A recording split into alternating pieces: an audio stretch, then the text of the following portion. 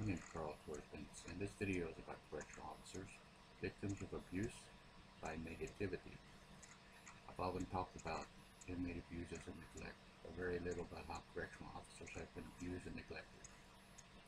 Thanks to a gentle reminder by a friend of mine, I think this is time, and this video is about addressing workplace cultures. Cultures that foster discrimination, unfair labor practices, humiliation, embarrassment, used as a management tool, and other items that are not readily talked about very much in a daily life or impact the correctional officer's world. So bear with me as I do this video on negativity in the workplace. The first thing the reader needs to realize is the correctional officer is disconnected from the moment they walk through that gate and leave the real world behind. They're isolated from the public, their families, sometimes their co-workers. As depends what the assignment they draw when they come on the shift. Corrections is fundamentally a boring job. It is one of those situations where it can create self-doubt, self-criticism, and self-destruction. Hampered by working with poorly ill-trained correctional officers or ill-educated correctional officers. That is created through shoddy or poor hiring practices and makes it much more frustrating for those individuals that are either better educated or better trained than those that you're assigned to work with. It's also one of those jobs that if you are realistic about where you work, you stand a chance of being ridiculed or laughed at by either the inmate or by some in the administration. And that's one of the things that you need to deal with as you leave the real world behind and are encompassed by this negativity that I'm about to talk about. Believe it or not, corrections is a lonely job, and loneliness can create complacency.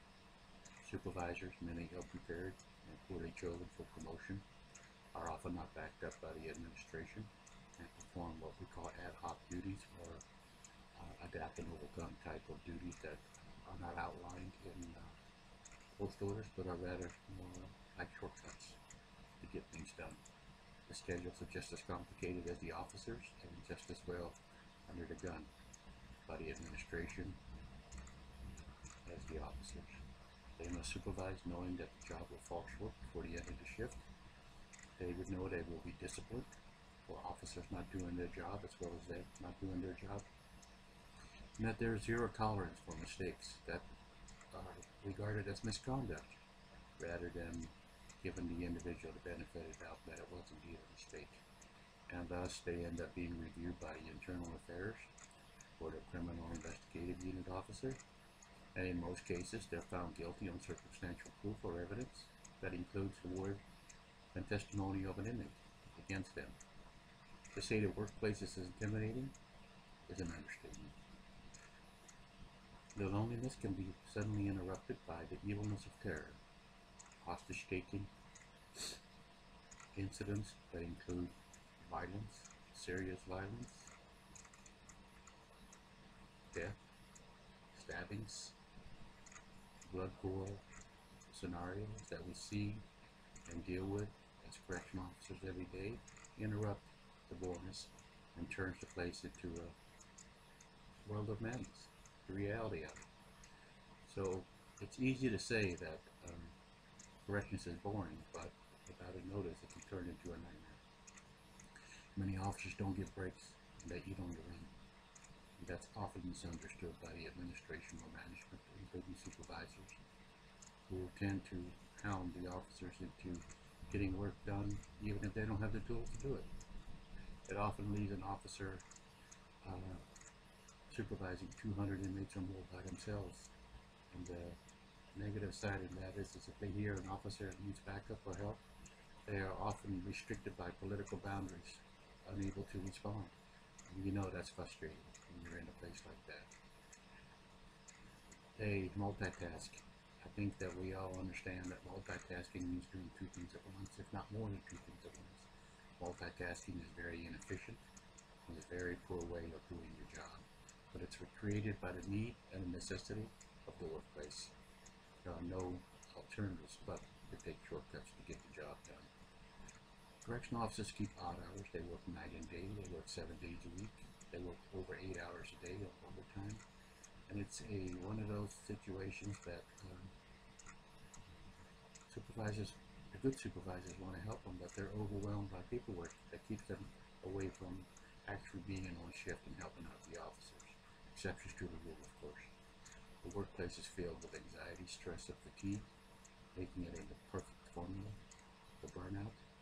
An officer has to be aware that the symptoms of burnout can sneak up on them, and they have to be aware that it can be deadly in nature in a place like this, as they can be put in the most precarious, potentially situation inside the penitentiaries among felons. Every officer has a protocol to follow. We call policies and procedures and post orders. The drawback on many policy and procedures and post orders is that the administration very seldom keeps them updated and applicable to the current events as they occur on shift. And because they are not updated or revised or amended as policy requires them to, they pretty much leave the officers up to adapting and overcoming the barriers that are created from this lack of guideline in these policies. You got to remember that this is not a people-friendly environment. You got to remember that people get disciplined for making the slightest mistakes. That affects morale. So having faulty post orders or policies does not help the officer do their job. Many officers receive and experience burnout at least twice in their career. Counting their years of service is a bad habit, but they do it. Makes time go slow. In fact, it makes time go very, very slow. And the experience has been altered since the beginning. They have to admit that they have changed. The job has changed, and that the oath that they took to uphold the serve and protect mission of the agency has been compromised by shoddy work, poor management practices, and lack of resources. It gets harder every time they put their uniform on to come to work and report for duty. Daily challenges consist of mind games between inmates, managers, and co-workers.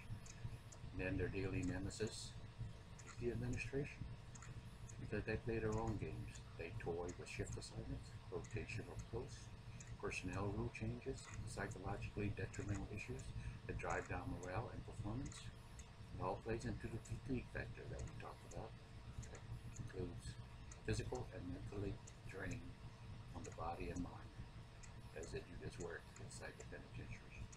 Correctional officers are criticized in 4 different directions.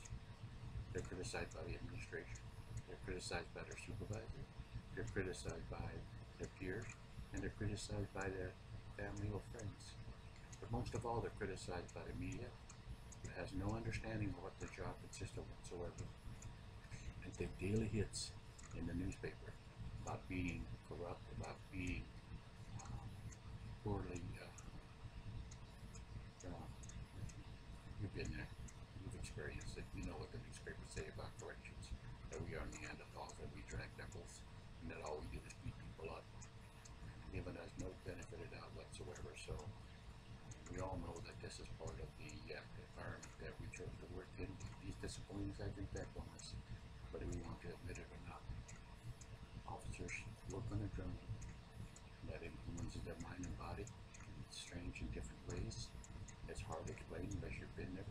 For those who serve in the military, you know what I'm talking about. For those who've been in law enforcement, or even in sports and competitive events, you know what adrenaline does, and you also know what an adrenaline hangover is. So it's important that you keep that in mind.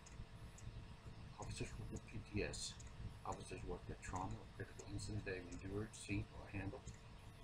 Just like the servicemen and women that come home from the war, just like those who've experienced critical and serious incidents in their personal life, officers work with PTS and other mental health disabilities.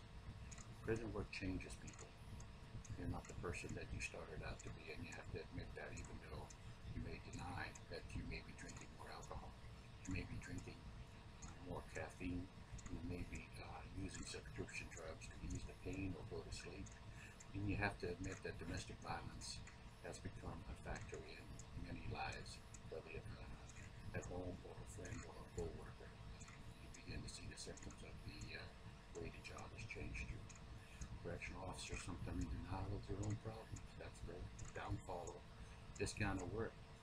And they live with emotional disabilities and deny they have it.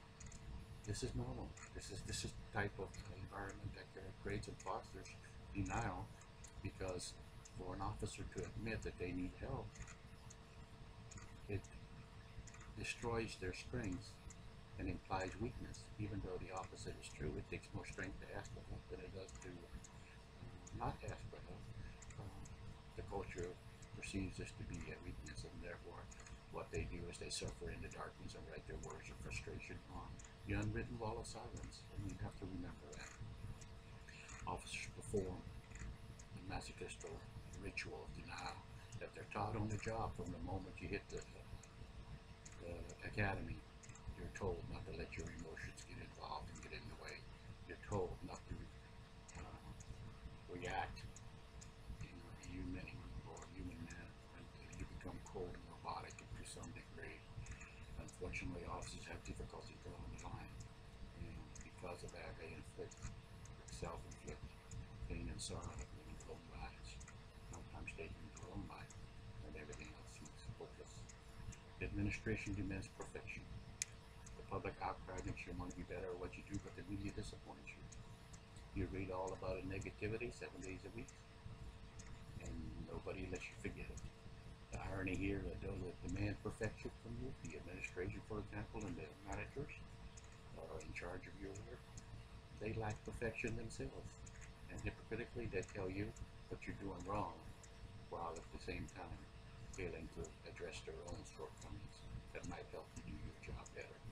The longer you work in a penitentiary, the harder it is to find positive things. It leads to depression, it leads to aggression and low esteem or low self-esteem. No longer affecting the job because you insulate yourself against these things. It starts to impact your family and friends and the way you do your social events out there in your community. The public forgets about stress and anxiety that is so prevalent in these prisons. They don't care, they don't understand what an officer goes through, yet the officer, through doing their daily jobs, suffer with weight gain, weight loss, accident prone, forgetful, angry, they become sad, their emotions are out of control, and they show signs of stress. Sick leave can't be used because sick leave is frowned and used upon by the administration, and you become a target of punishment if you use the leave that you feel rightfully earned. All the while, correctional officers are dealing with poor habits because of the shortcuts that they take, poor eating habits because they're always on the run, prescription drugs to either stay awake or go to sleep, and abuses by many inmate population, the administration, the culture that exists, and it leaves them, or many of them, crying, depressed, and fearsome. That creates a real paranoia that becomes a normal life or a normal part of your life as a correctional officer. Be safe, take care of each other, and thank you for watching.